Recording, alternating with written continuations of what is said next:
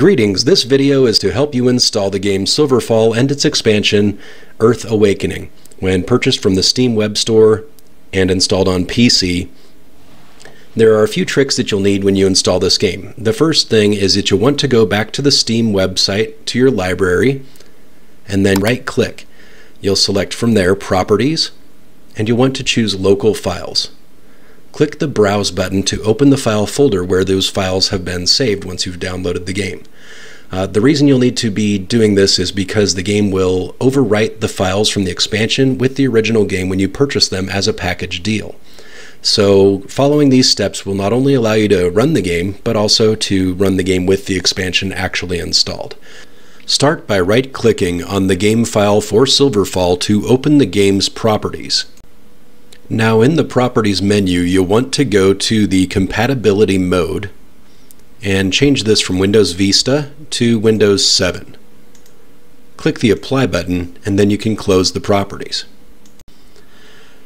While you are still in the file folder, you might also like to know that you use another application here called Game Setup to modify the display properties and graphics of the game.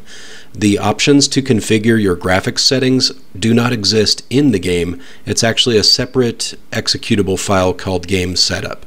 So you might want to take the time while you're here in the file folder to adjust your screen resolution and choose other graphics quality settings. The next thing is that you will also need to install PhysX on your computer.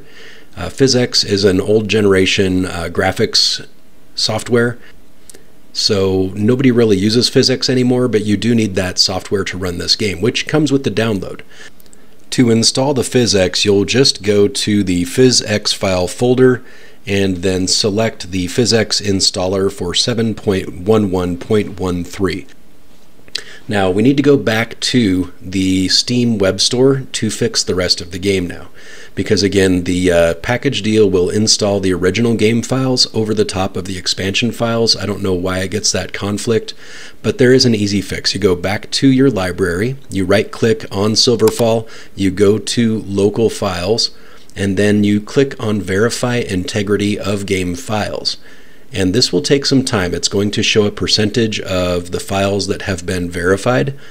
And once that's completed, Steam will automatically repair or restore the files that need to be installed in the right order. So it's just something about the way that the game downloads and auto installs itself doesn't quite work, but Steam's Integrity of Game Files function has the ability to repair that.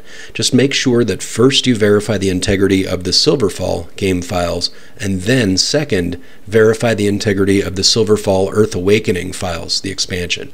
And that will make sure that you install the expansion files second, because they will overwrite the original game file. The reason why you want to do this is because the original game relied off of click to move. You had to move the mouse cursor somewhere in the game environment and click there, and your character would just run there.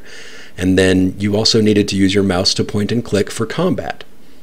But with this expansion, it removed the requirement to use the mouse for everything. You can now use the keyboard, like the WASD or the arrow keys, to move your character, and then just use the mouse for combat. However, the game still, in its expansion, does support click to move. So if you prefer that model, it's still there.